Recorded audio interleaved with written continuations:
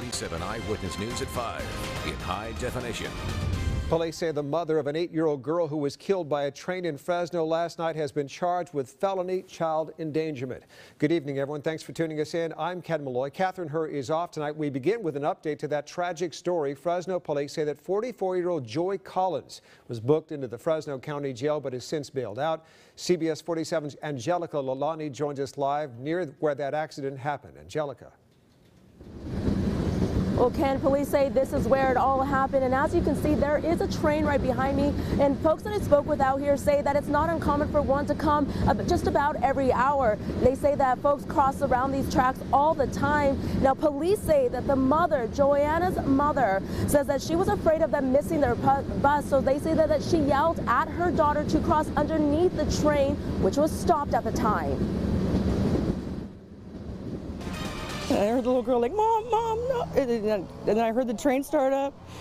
And then I told my boyfriend to go help because there was a kid under the train. Neighbors in this area near Belmont and Diana still shaken up after seeing 8-year-old Joanna Harris killed by a train Monday evening. This is awful. This is so terrible. And it's the worst thing I've ever seen in my life, and I'll probably never be able to get the images out of my head. Fresno Police Chief Jerry Dyer says Joanna's mother, 44-year-old Joy Collins, was afraid of missing their bus and told her 2 children to cross the tracks by climbing underneath the train, which was stopped. Her son made it through, but the daughter was reluctant at first, but upon being encouraged by the mother to cross the track, she too made her way underneath the rail car and attempted to get to the other side. Police say the train had only stopped for a period of 12 seconds when it started up again. Police say Joanna was lodged underneath and say the train dragged Joanna for about 500 feet. The mother did run and followed the train as it proceeded southbound,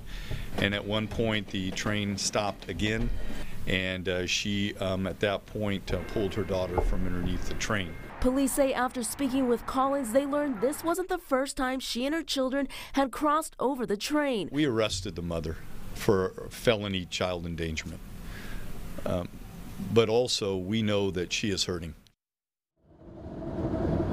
Now, police say that Collins has had prior contact with Child Protective Services in the past, but they did not go into why. Now, they did say that her 9-year-old son is placed with Child Protective Services at this time. And folks around here say that Joanna's mother was not a bad mom. They say that she had just worked hard to pay off a trip to take them to Legoland for Christmas. For now, reporting live in Fresno, I'm Angelica Leilani, CBS 47 Eyewitness News.